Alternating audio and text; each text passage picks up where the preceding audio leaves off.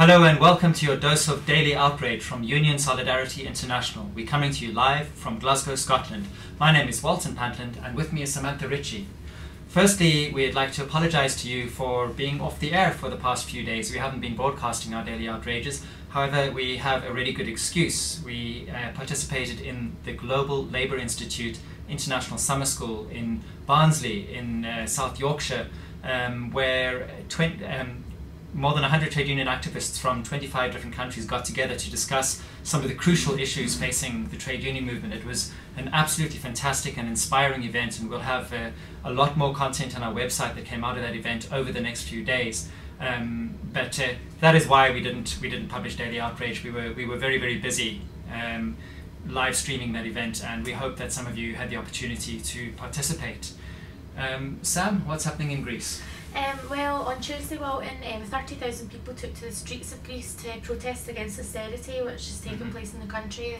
But unfortunately, last night at midnight, the Greek government passed a bill which effectively puts 25,000 public sector jobs into a pool whereby they have to find another job or be reassigned within 8 months or they lose their job completely. But unfortunately, by 2014, it's expected that 11,000 Greek employees are actually going to lose their job.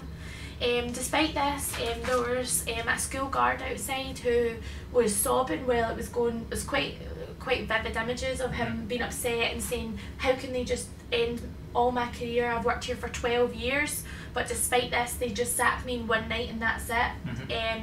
Also, what's more fundamental is they're still making these austerity measures and they're still continuing to punish working employees in the public sector. But the IMF told them in May that they have to address tax evasion and the rich and get them to pay more fairly in society, because that's still an issue, and getting the taxes in check would actually stop the austerity measures come to light. So it's quite... Yeah. So an awful situation in Greece continues, and I mean, it seems that they've learned nothing from austerity. The German finance minister, I believe, is visiting very soon. Coincidentally. Coincidentally, big protests against that, and something else that came out of Greece recently, which is also really bad news, and that is that the Greek government will be reintroducing involuntary HIV testing. So you'll remember that last year there was the big scandal about the women who were tested for HIV against their will by the Greek government, and those who were found positive were actually arrested, and we participated in the making of a documentary about this.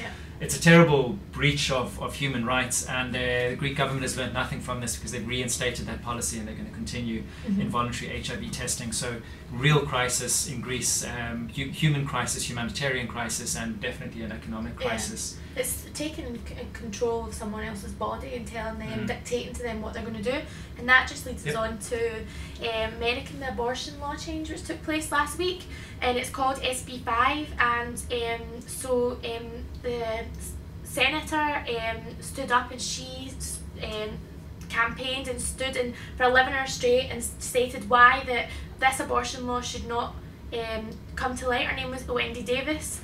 And unfortunately, Texas voted to bring in this law, which many Republicans supported, and has made that this means that you can't have an abortion after 20 weeks of pregnancy. 37 out of the 42 clinics will be shut in Texas, and you have to have surgical status in order to carry out abortions. Which this means that although they've shut down the clinics, it's actually stopping poorer people from getting access to this sort of services, which is wrong, because the rich can travel, they can go elsewhere, they can get the treatment that they need. But I think this is so wrong on so many different levels, because women should be in charge of their own bodies. It shouldn't be up to a government to dictate when they decide if they feel that they need to have an abortion, or there could be other circumstances. They could be raped. There so many different circumstances, and it's not the government's place to carry out this. But this leads us on to talk about the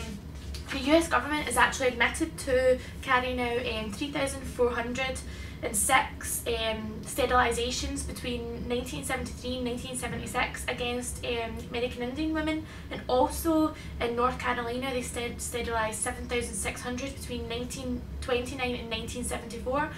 I think that's really the biggest hypocrisy, because they can't turn around and say, oh, you can't have an abortion, we'll stop you, but we carried out sterilisations because and I quote, they were feeble-minded or undesirable, and that is just disgusting as far as I'm concerned, because they can't turn around and say, oh, no abortion, but we'll sterilise you because you're undesirable or you're feeble-minded. There's just there's no voice for women there, and they're just taking it away. And more women are not taking birth control in Texas. The statistics is going down, and women are not coming forward, so more women are getting pregnant. And it's, although Wendy Davis did, she had a teenage pregnancy and stuff, and she went to Harvard, and she's apparently some sort of role model, but she believes that people should have the right, and that is fundamental. So yeah, so women's right to choose their own reproductive futures being completely limited in Texas. Now today, of course, is Mandela Day. It's the 95th anniversary, 95th birthday of Nelson Mandela, but it's also a day recognized by the United Nations. Mandela Day is the day when the United Nations calls on people to be inspired by Nelson Mandela and by his legacy and by what he did. And they say that Nelson Mandela spent 67 years of his life committed to social justice and fighting for a better world. And they ask you to start by committing just 67 minutes. And I think that's a call that we all need to do, because you know, not everyone is a Mandela, not everyone needs to be a Mandela. We don't all have to be these great inspirational leaders, but the world changes when ordinary people get together and do something about it. And it's really important to be an activist and to do something and to commit to making the world a better place, because sitting at home and complaining about things doesn't make it better. A little bit of activism carried out by a lot of people makes a substantial difference. So this is our challenge from USI to you, is wherever you are, commit 67 minutes of your life to making the world a better place, getting active on something, and yeah, let's build together and make things better. And finally, just a little bit of what seems like it might be good news coming out of Egypt. Obviously, we've seen the chaos that erupted from the mass protests and President Morsi being forced to step down and the Supreme Council for the Armed Forces taking over. We were really worried about what this would mean for democracy.